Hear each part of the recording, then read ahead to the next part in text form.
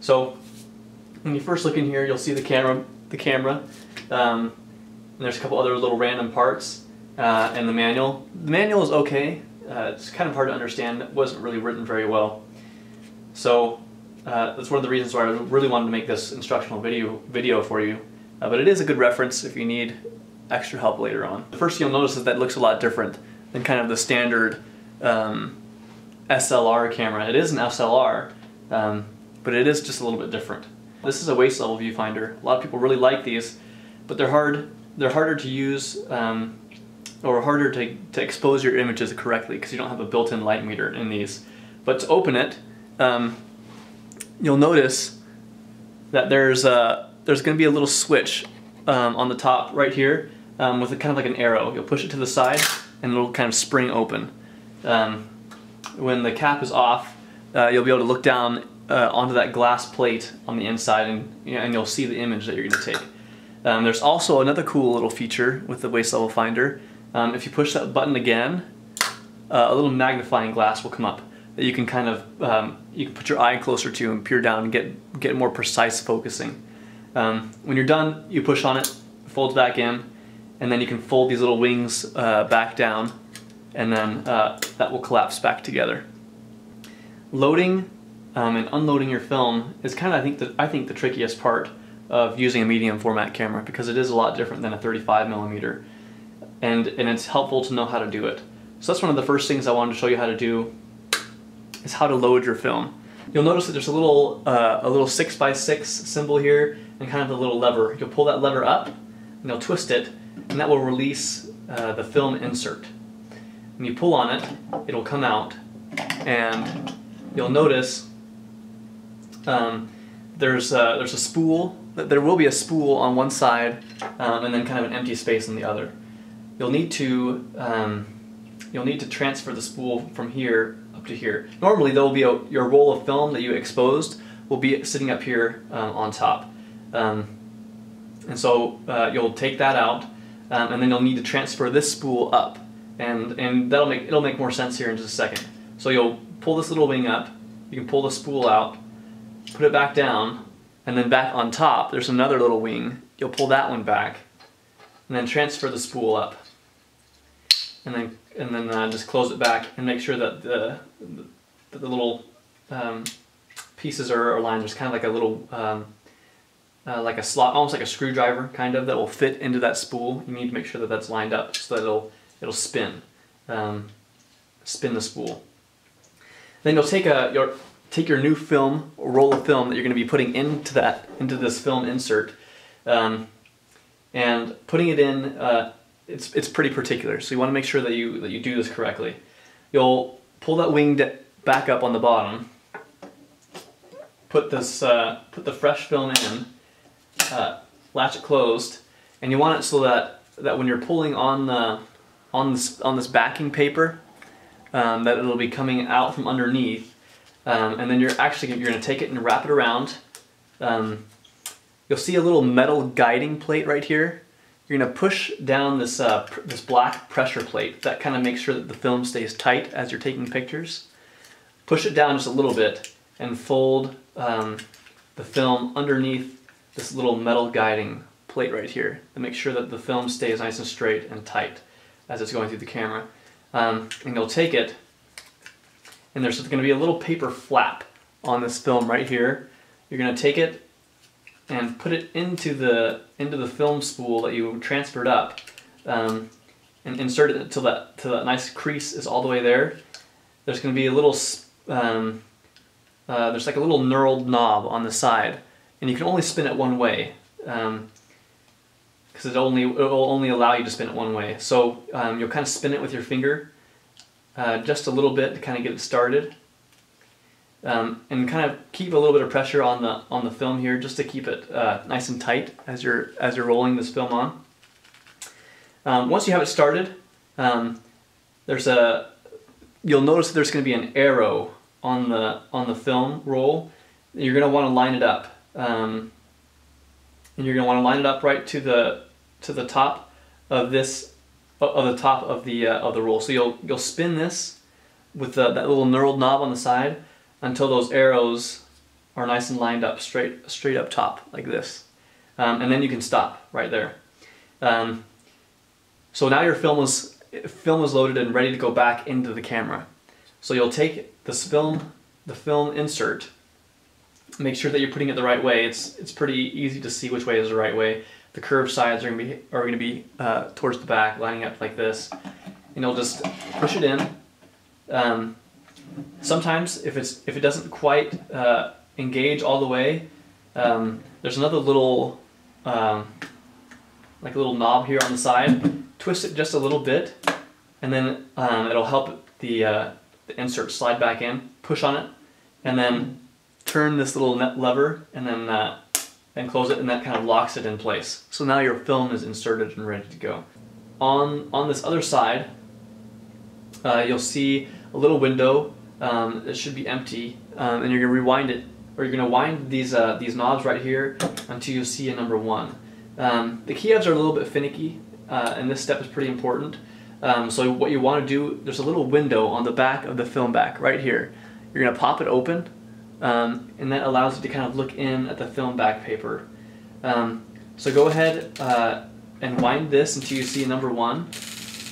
Once you see a 1 in this window, I can see it now, then you can go ahead and take a picture. To take a picture, you're going to remove this dark slide, which is this little metal sheet. Just pull on it nice and gently. You don't want to bend it. Once it's removed, that will allow you to take a picture with the camera. The shutter is up here, so go ahead and snap a quick picture and rewind the camera. That will pull the film. Once it's all the way, you'll twist this knob until you see a line in the window.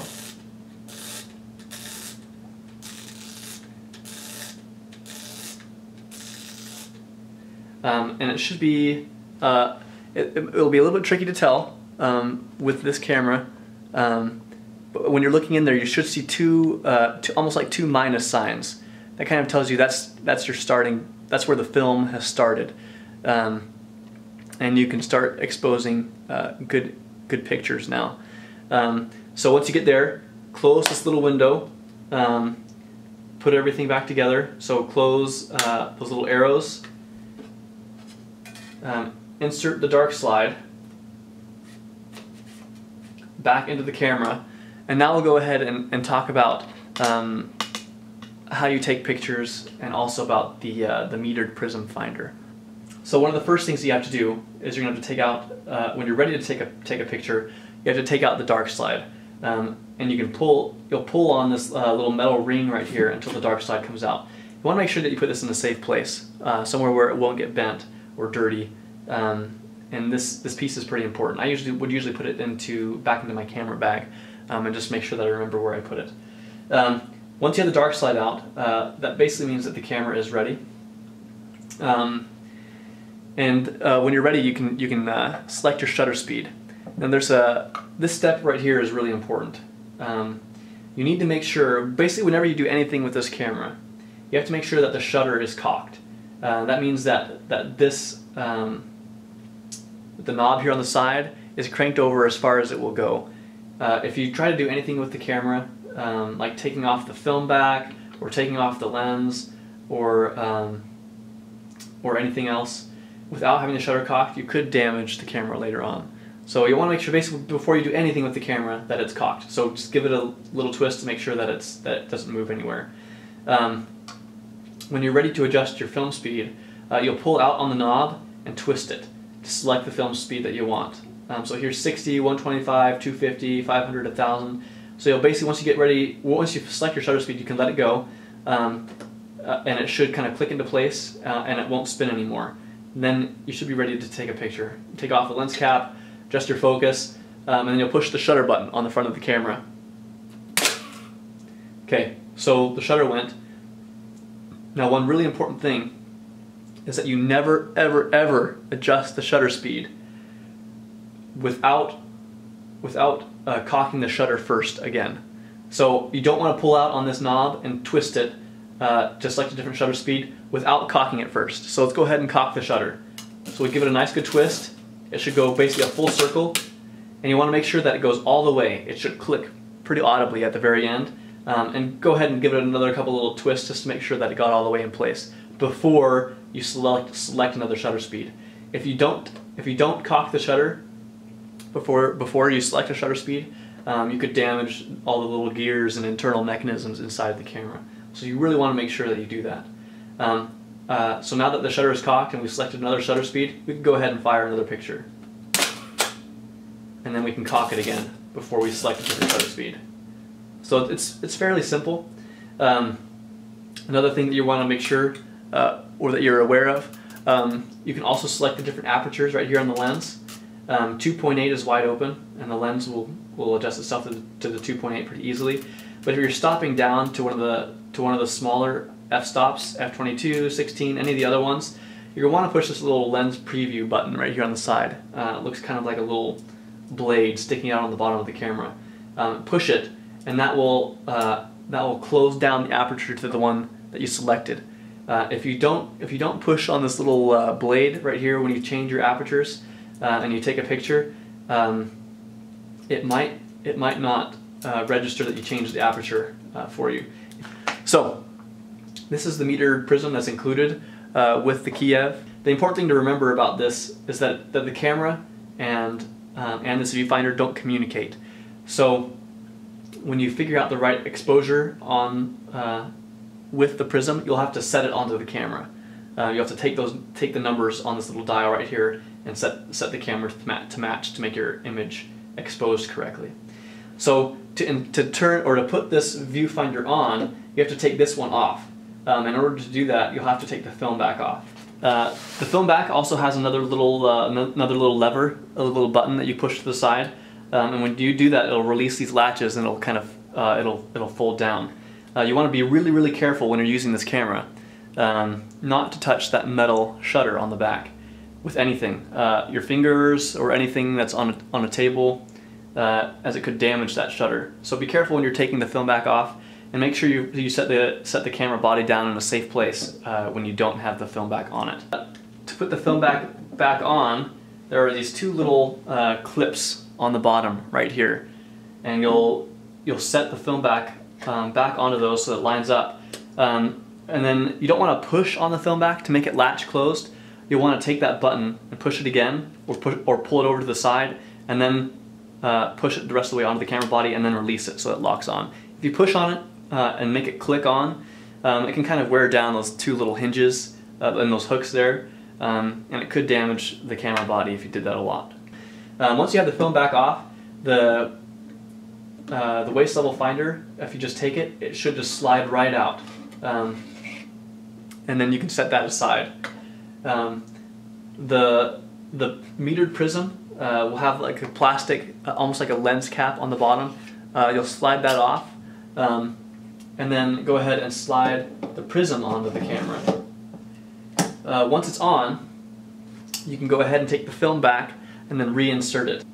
Once you have the prism on here, you notice it's pretty big. It's not the most pretty prism ever, but it is pretty effective, and it works pretty well. So let's go ahead and we'll talk about how to adjust this this little prism finder. You'll notice a couple different things. One is a little window that you can set your ISO speed of the film. Just twist it until you see ISO 400 right there in that little window. So I can see ISO 400 in there now, which is the film speed that we have in the camera at the moment. And then there's going to be a little red arrow. That little red arrow, you'll line that up with the aperture you want to use. Right now I have the lens set at 2.8, so I'll set 2.8 to that arrow right there. Then you go ahead and you'll look through the viewfinder and push this little red button. When you push that little red button, it'll turn the viewfinder on for I think around 15 or 20 seconds. And then you'll go ahead and you'll twist the shutter speed dial, and you'll see there'll be two red dots. There will be one red dot on the left side and one red dot on the right side. If just the left dot is showing, that means it would be underexposed, so the picture would come out too dark. And so you're going to want to keep adjusting this.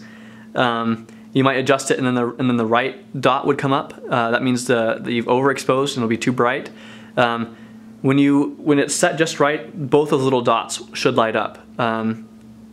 Sometimes they don't, and you can kind of fiddle with this, and one dot will light up, the other one will light up, and you'll kind of know that, okay, maybe my film speed should be around, or my shutter speed should be around 30. You'll go ahead and you'll take those numbers that you calculated. So 2.8, we have the shutter, we have the lens set at aperture 2.8 already, and then we can go ahead and we can dial in a shutter speed of 30. So we would just take the little knob here, open it up, and find 30 right there. And now we're ready to take our picture. So it actually works pretty well. It's pretty quick, but it's not going to be as quick as using kind of like a more traditional SLR camera.